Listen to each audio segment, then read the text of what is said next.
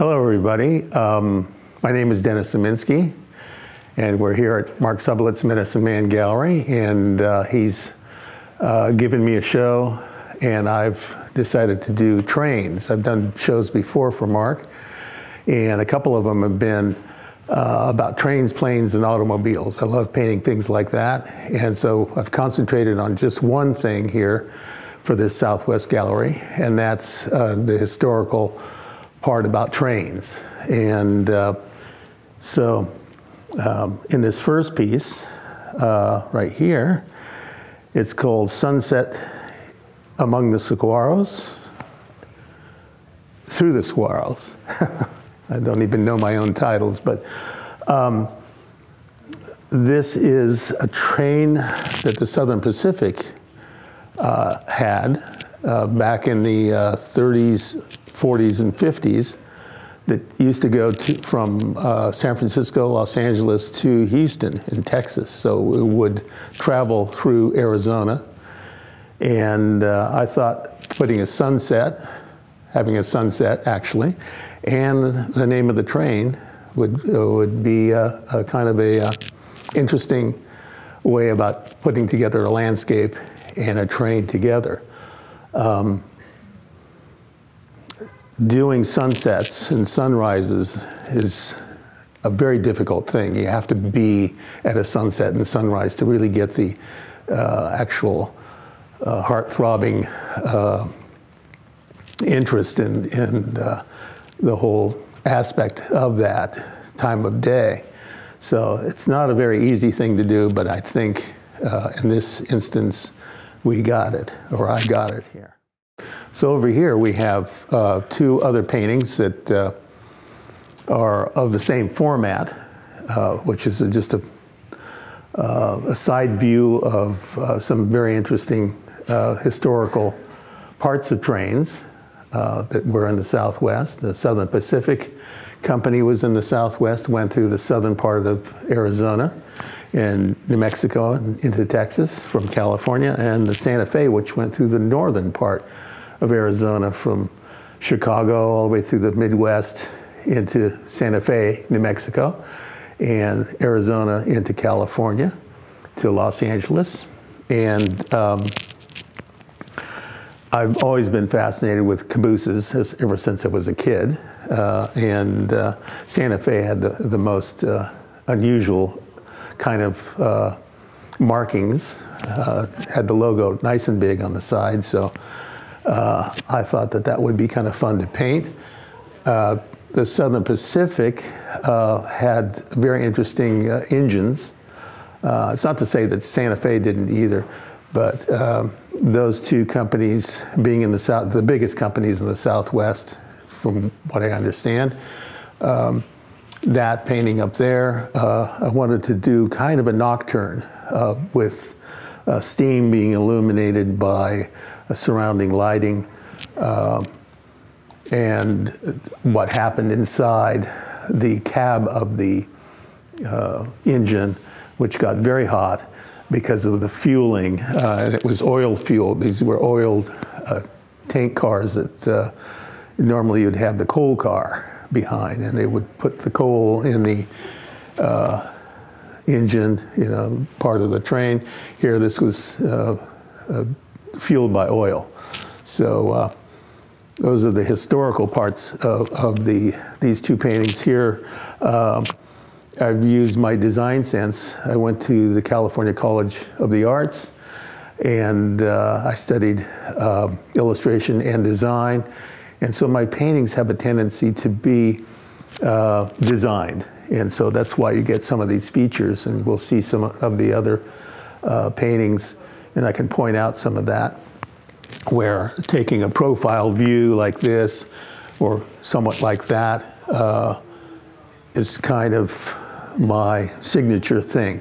Taking one item generally, and we'll go through that too, and just painting that and leaving everything else subordinate.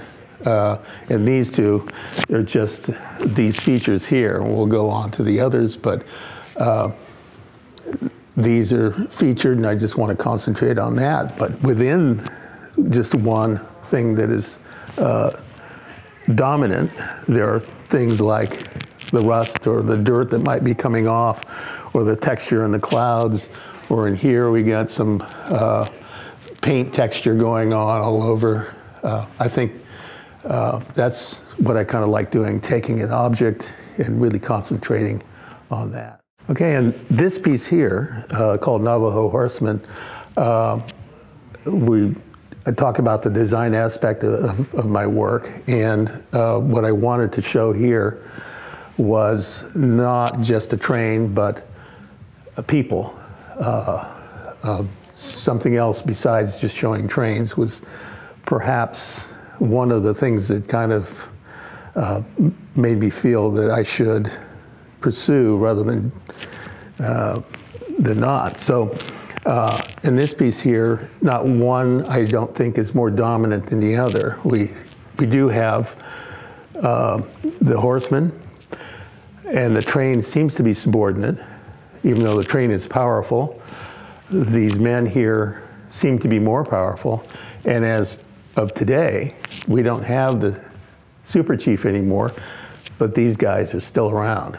So this landscape is near Gallup, New Mexico, where the Santa Fe used to go through.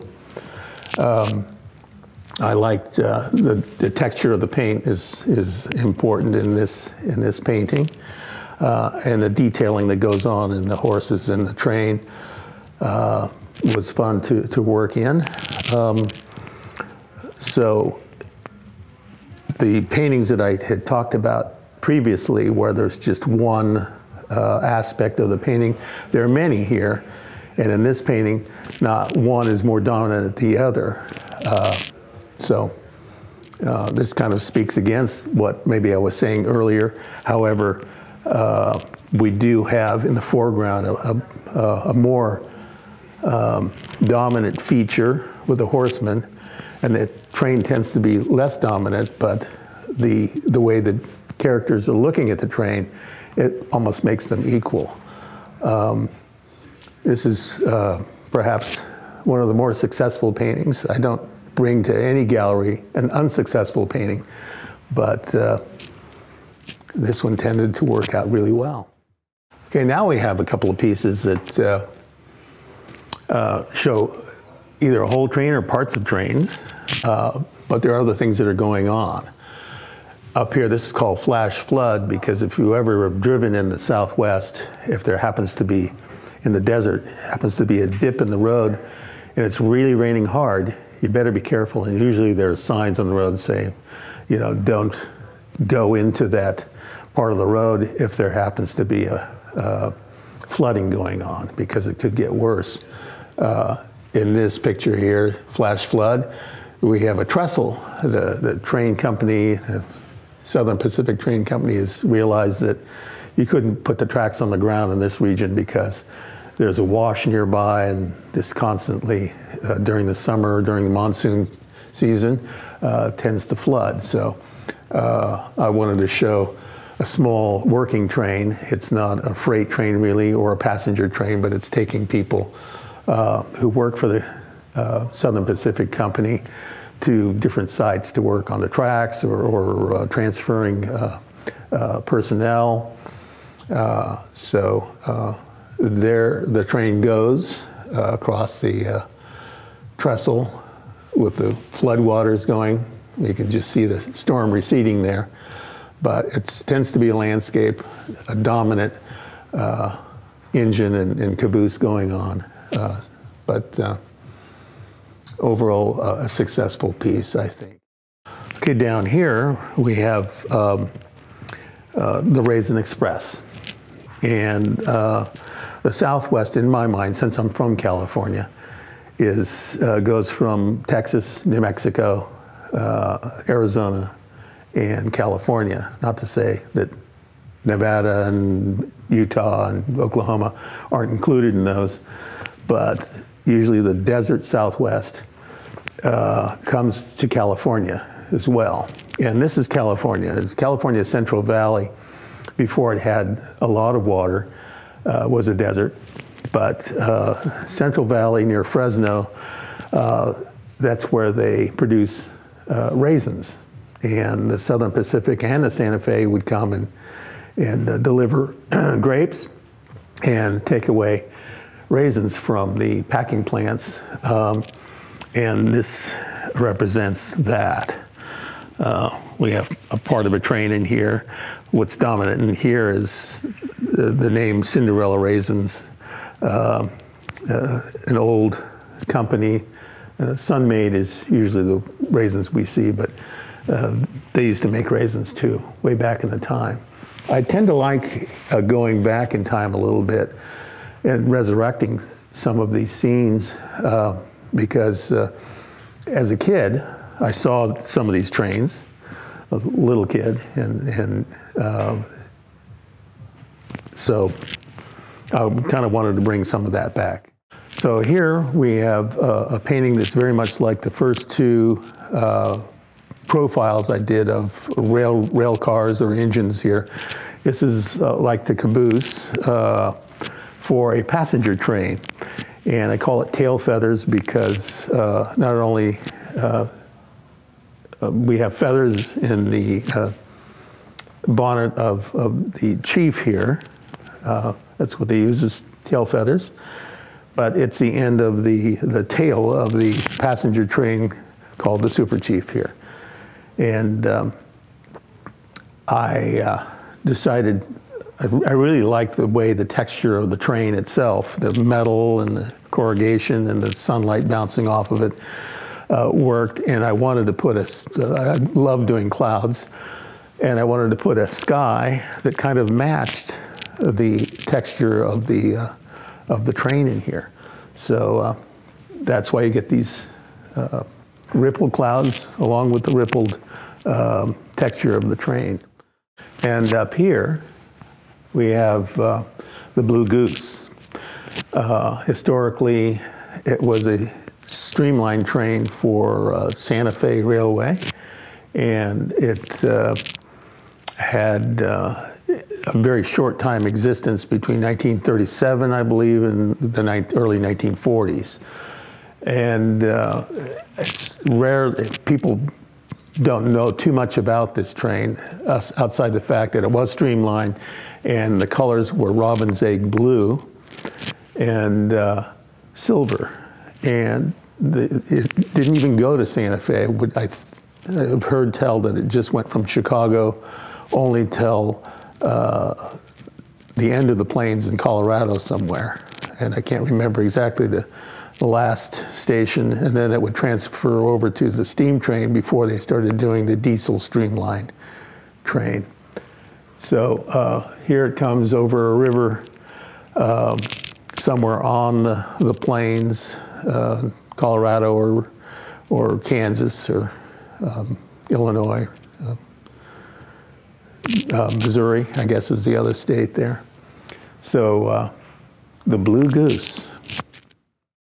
Down here is the Engineer, a painting that I wanted to show people who work on the railroad too. I didn't necessarily want to show just trains or engines coming at you or going away from you, but I wanted to show parts of trains in this show. And so here's an engineer with steam coming up. Just a fun little painting. And up here we have River Canyon Reflections. And it's a painting that I've taken lots of pictures of canyons throughout the West, not just Southwest.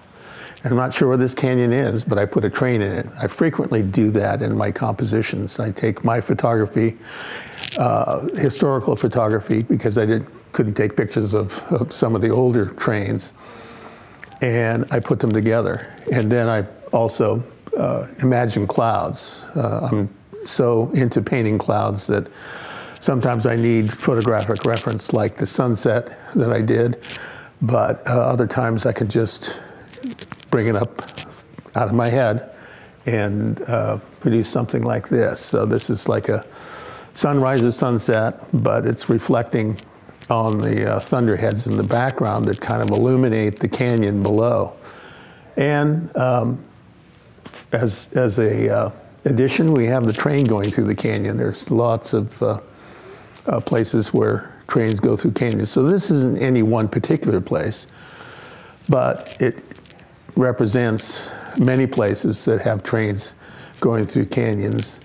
And at a certain time of day, you get this reflection and this color, which I really wanted to go through and have some great color in there. Up here, we have cab forward through the pass. And cab forward was a ingenious way of getting trains through snow sheds in the wintertime through the Sierras. And this happens to be the pass that it's happening to go through is Donner Summit, Donner Pass. And so eventually this train goes through snow sheds that are covered with snow. And before they thought of this arrangement of engine where they turn the train around, they would go through these snow sheds, and the engineer and everybody on the train would get smoked. You know, all that steam and smoke would start to affect them. So they put windows on the back part of the cab, turn the train around, and then they could avoid getting smoked. You can see the smoke coming up out of the engine, puffing its way over the pass, and go through those tunnels of snow without getting gassed with the smoke on a train. So this is Donner Summit, close to Donner Summit, with a cab forward. They used to call these, the Southern Pacific had a lot of cab forward trains or engines. Okay, here we have an example of me coming up with pieces that weren't necessarily train oriented. I wanted to put features of wildlife or landscape or personnel without featuring a train all the time. So we do have a train down here in the canyon, another one of those canyon shots. But the main feature of this piece is the puma, the wildcat up on the hill. The name of this painting is Curiosity, and we know that Curiosity killed the cat. Hopefully the cat is not going to jump on the tracks. It's maybe up a little too high for that. But this is another painting that I think turned out very successfully, and I enjoy it a lot because it makes the train somewhat subordinate, or mostly subordinate, to this wonderful animal up here. And up here we have valley bound from the loop, which means it's coming down from Tehachapi in California into the Central Valley. This train is coming down from an area up in here. This is the Tehachapi Range in California. And up in this, near the summit, is a part of the track that goes around underneath and on top of itself. And I've been up there where I've actually seen a long freight train go right over the top of itself or right underneath the end. So you can get both the end and the beginning of the freight train if you're taking pictures. So this one is a train that's already gone down from that oddity, the loop, the Tehachapi loop they called it, or still call it because it's still used. And we have a diesel train here, but this is a landscape. You know, the thing about this is the landscape and the clouds. And putting the train in adds a little more interest to it. And this little one down here is called the most beautiful train in the world, because that's what they used to call the daylight, the Southern Pacific daylight train, the streamlined version of the steam train that Southern Pacific used. So there's a little portrait of that beautiful train. And down here we have a couple of other paintings stacked up on top of this, but down here we have at Santa Fe Station, And it's a conglomeration of several photographs that I've taken and put them together. I frequently do that. I was an illustrator back in the day, and or illustrators frequently put together things to tell a story. And I love telling stories through my painting. And you know, there's a story in this, I suppose, and you can come up with your own story. And I won't tell you a story right now, but the car, which is a Woody station wagon, belongs to a friend of mine in Sonoma, and he has this 1937 station wagon, and they called it a station wagon because it would frequently, hotels would take passengers from the train station. They'd frequently have these Woodies. They'd throw the luggage in the back. They'd pick up the passengers and bring them to the hotel, or vice versa, from the hotel to the station. That's why they were called station wagons. And so here's a cowgirl coming from someplace in the West on the Super Chief, and she's requesting a ride to the hotel with her bag there. And so she's being picked up at the station in Santa Fe. I realize for some train aficionados, the Super Chief never arrived at Santa Fe. Occasionally it would go up, but it would stop at a railroad station pretty close by, Lamy, New Mexico, and drop people off there. So this is a little bit of a fantasy, and everybody knows Santa Fe, and the Santa Fe station is just a beautiful station. So I thought I would put all of these together. And then up here we have the Daylight, and simply called the Daylight because it was the train that went from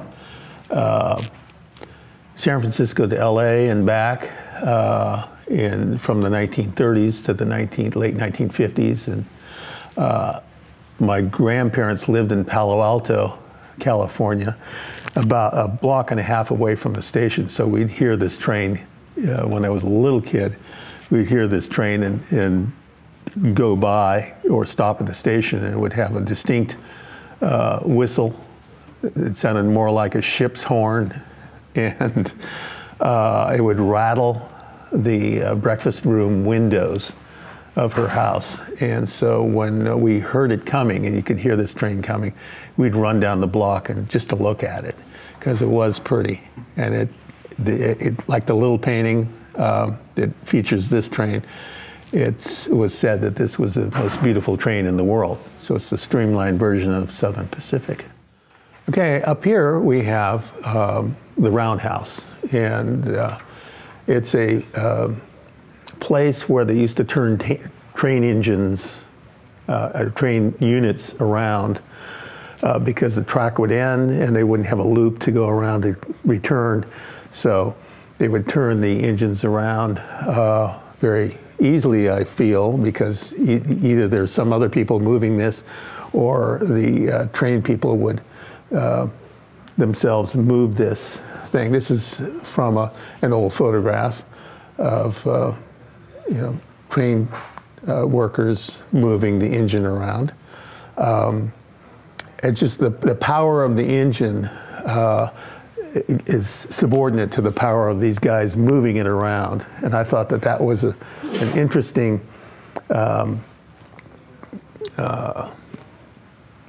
feature in this painting here.